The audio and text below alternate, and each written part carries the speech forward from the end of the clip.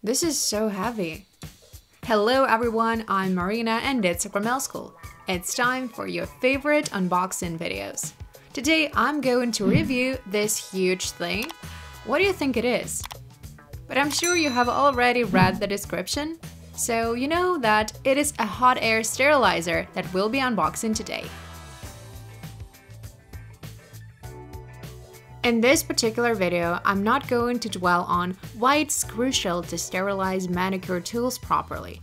There are tons of information online.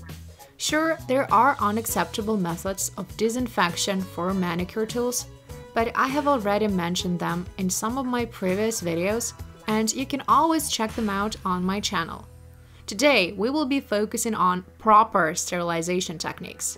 I'm sure you have noticed that we're filming this at our new studio, and pretty soon there is going to be a room tour where I will show you around this place to see every nook and cranny. I wanted to have a separate zone for sterilizing manicure tools. And this is not the area where this thing is going to end up staying, since I'm pretty sure that I'm going to play around with this space. But I really wanted to get fancy equipment for my new studio that will fit with the aesthetic. I have chosen a hot air sterilizer by Ferroplast. Mine is Premium 10. Let's unbox it. But I'm going to need some help since it's pretty heavy. But we should take it out of the box. We haven't reached the actual product yet, since there is a bunch of instructions. But I think we should take a quick look at them first, since I'm pretty sure you've got questions at this point. It is a certified medical device, as you can see by this bunch of papers. This one is suitable for nail salons, at-home use, and even medical institutions. This particular hot air sterilizer is going to work out for any kind of inspection, since there are all the necessary papers and certificates included. Once, there used to be only one brand of hot air sterilizer that every nail technician had. And at that time, it was the only one that could satisfy all the safety criteria. But nowadays, this brand also makes sure that their products meet all the requirements. Now let's take a closer look. It definitely looks on point. I've already taken tons of pictures of me hugging it since I'm in love. It is pitch black, just like these elements of my interior. So the moment I laid my eyes on this sterilizer, I knew that it was the one for me. There are people who care about technical characteristics, and there are visuals who care about the aesthetic the most. And since I'm more of a visual, it's a crucial aspect for me. Besides, I love that it's rather compact, so it will fit in pretty much everywhere, and it will look great. There is also a free service option available, so you can ask for a service worker to set it up to secure the guarantee of your equipment. It has got a touchscreen which is super convenient, and there are 160, 180, 120 and 85 degrees options. There are 4 sterilization modes, as well as 85-degree drying mode that takes only 45 minutes. Besides, there is no need to air dry the manicure tools afterwards. This particular device comes with 5 shelves, while that previous one had only 2 shelves, which was super inconvenient. This one provides enough space so as not to put the craft bags with instruments on top of each other. In fact, we are supposed to leave some space between them. And here we've got 5 shelves that can fit up to 20 craft bags. Depending on their size, of course. As for tiny ones with drill bits, it can fit a lot of them. But it won't fit too many pedicure tools that come in bigger bags. There is also a delayed start option, like the one in washing machines. It's just the same function, so we can delay the sterilization process. Which is great since I know that many people hate the smell that accompanies it and try to avoid it in their nail salons. So those can use the delayed start option and leave it overnight. Here's the thing. We are supposed to sterilize our manicure tools at 180 degrees for about an hour. But we also wait for the sterilizer to heat up and cool down. So we can't say that the sterilization process takes 1 hour.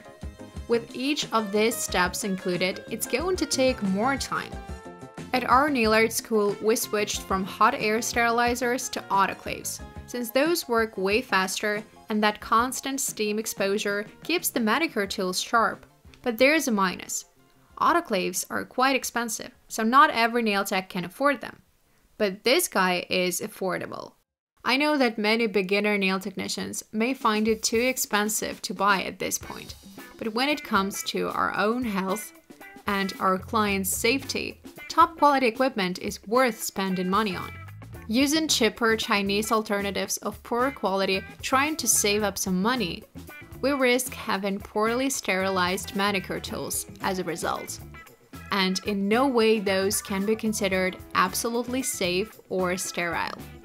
That's why it's so important to choose proper equipment for sterilization as a nail technician. At this point, some of you may argue that there are many decent tools that are cheaper. You know, it may be an excuse for beginners, but when it comes to professional nail technicians, please make sure that you have all the necessary equipment. Mind that being a professional nail technician presupposes investment and involvement. It is not that kind of thing that you can just start doing with no tools. First things first, we should splurge on some proper equipment and materials, so as not to risk our health in the first place. Just a few more common questions. Number 1, is it actually safe to use glass beads to sterilize manicure tools? Such sterilizers are used for the tools that have no pull ends or cavities, which is definitely not our case. Those glass beads that are sold in nail supply stores are not professional and can't provide the right temperature. Besides, since we can't put our tools into craft bags, there is no way to prove that the tools we are using are sterile in case of inspection. That's why we use craft bags to sterilize our tools. For hot air sterilizers and autoclaves, we can use regular craft paper bags or those that are film-fronted. Both options will be perfect for this one. Another common question is whether beginner nail technicians can sterilize their tools by putting them into boiling water or by putting their craft bags into an oven. Let's be realistic about this one.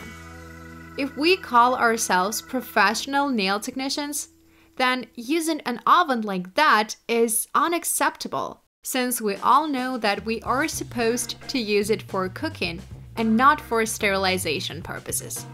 That's it for the question section.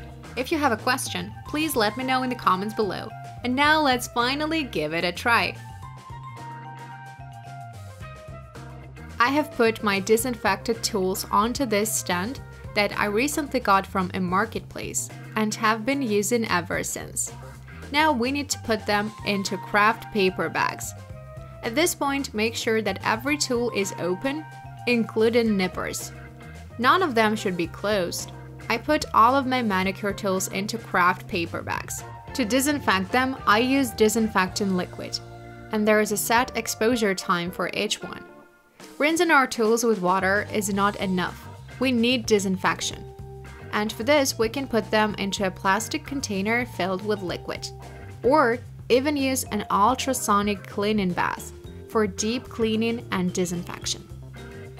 Again, we can use film-fronted bags for this particular hot air sterilizer, like the ones that I'm using, or regular paper ones. But I heard that film-fronted ones smell, so I'm going to use them to check how hermetic this particular hot air sterilizer is. We are supposed to write a sterilization date on the bags, but I'm going to skip this part to speed up. Just know that we are supposed to keep a sterilization journal. Actually, I could film a detailed video on this topic, so please give this one a big thumbs up if you are interested in this, and I'm going to film a detailed sterilization guide. Now, I fill these tiny bags with drill bits, and I love making such individual kits that feature all the drill bits necessary for removal and the manicure itself. We can also put them into a bigger bag together with a cutting tool. If you wish, you can sterilize various drill bit types separately if you have a lot of clients. Done with the packaging. Now let's put these bags into the sterilizer and make sure that they don't overlap. It's time to send them in. I slightly pull the shelf out for convenience. Again, they should not overlap. If we do it right, this indicator will turn from light blue to beige. There is also a smart lock system to ensure that this thing remains closed. I chose a 60-minute mode at 180 degrees. We can also use a 160-degree mode, but it will take 150 minutes. So I'm gonna go with a faster option. It's actually my first time running it. This indicator turned red, meaning that this thing is heating up. I'm sure it's going to change when the process starts. Thus, we'll be sure that the sterilization cycle is complete. To be honest, our autoclave makes more noise than this device. And for those who care about the state of mind of their clients, it's going to be another perk. Overall, this new sterilizer makes me blissfully happy. From now on, it's going to be my new little helper for sterilizing manicure tools. So what's left to say? Always make sure to sterilize your manicure tools properly, and don't forget to check out my previous videos. Wishing you all health and wellness. Bye bye!